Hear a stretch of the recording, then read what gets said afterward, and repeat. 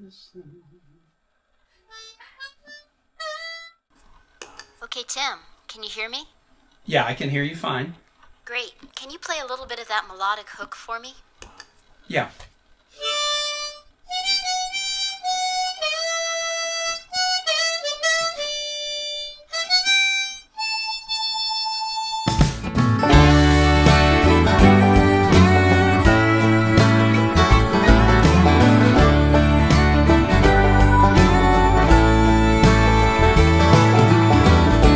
So, I'm Roger Brown.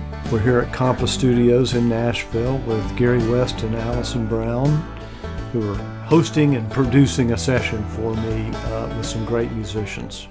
I'm off the grid, off the clock, off work whenever I want. I'm on the lake, I'm on my game, off to my favorite home. I've been president of Berklee for 17 years, and being president of a college is a demanding job. So this year I decided for my own sanity to have a creative project. So I worked on some co-writes with people I know. So Self-Unemployed has 3 writers, Roger Brown, of course, and Mark Simos, who's an amazing writer just in the folk pop genre, and then Senator Tim Kaine, whom I'd never met, but actually got to meet through a Zoom session when we put the harmonica part on this track.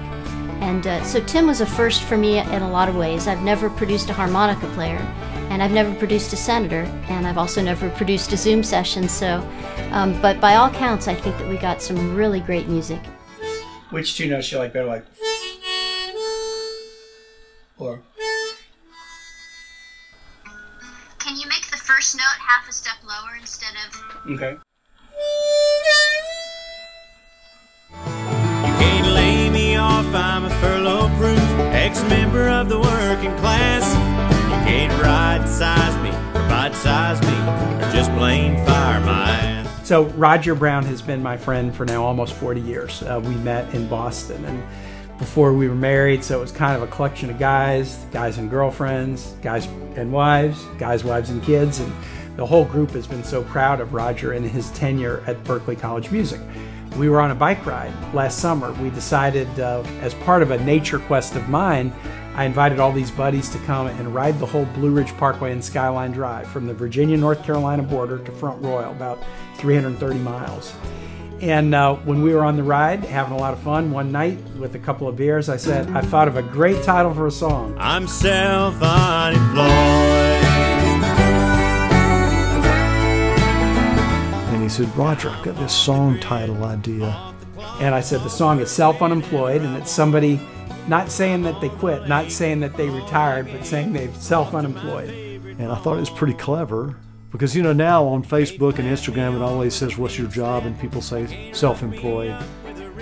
Well, lo and behold, 6 months later, February, I get a note from Roger saying, hey, you know that Self-Unemployed song? I've actually worked with a friend at Berklee, and we've written it. And he sent me lyrics, and I really liked the lyrics. It included some things that I had, and I sent a few ideas back.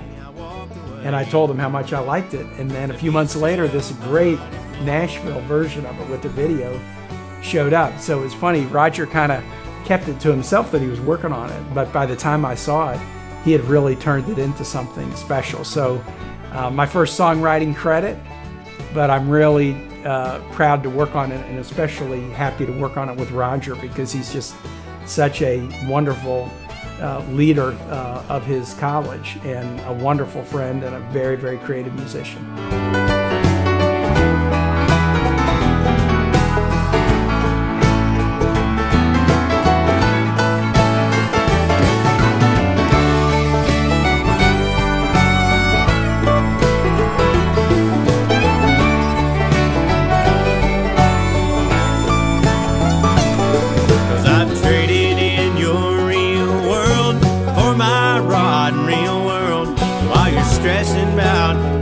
And pension, I'll be dressing and dry aging my venison.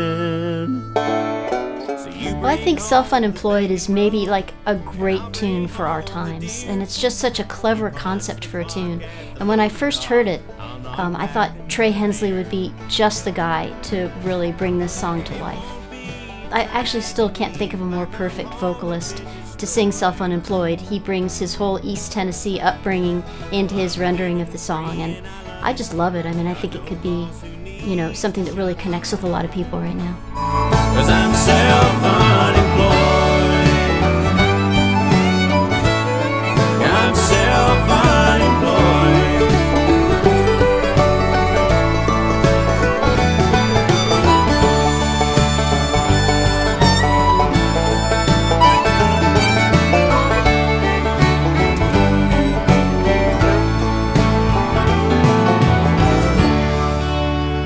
So it felt like a real family affair, which is, I think, part of what music does. It brings people together.